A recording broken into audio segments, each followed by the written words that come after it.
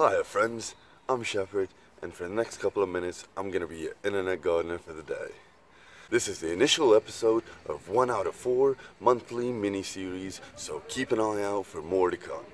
In today's episode, what could be flowering in your garden, we're going to be talking about a specific variation of iris, Sisyrinchium Striatum.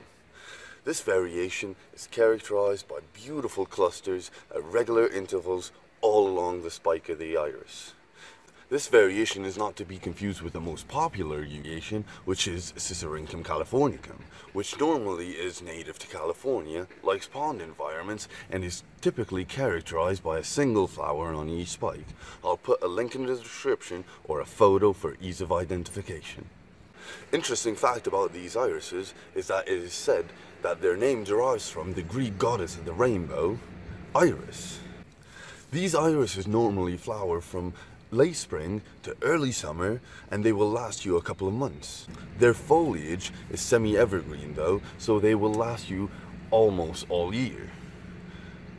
Now another thing you can notice about their foliage is that it is very sword-like, which is actually very resembling gladioli and crocuses, which they're related to.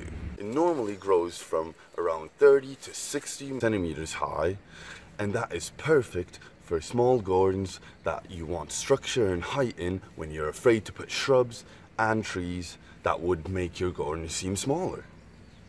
These irises normally like well-drained, poor to moderate soil and are drought resistant, so they are perfect for people who forget to water their plants often. Another interesting fact about these irises that these beautiful flowers open every single morning and close every single dusk. For propagation of these irises, you can wait until they self-seed themselves, or it is recommended that you actually divide them each year to ensure a full bloomage. If you fell in love with these plants as I did, and think these flowers are so cute you could eat them up, please don't.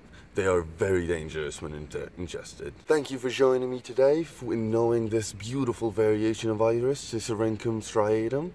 And you can check us out on Busy Lizzie Gardening at Facebook and give us a like and a share.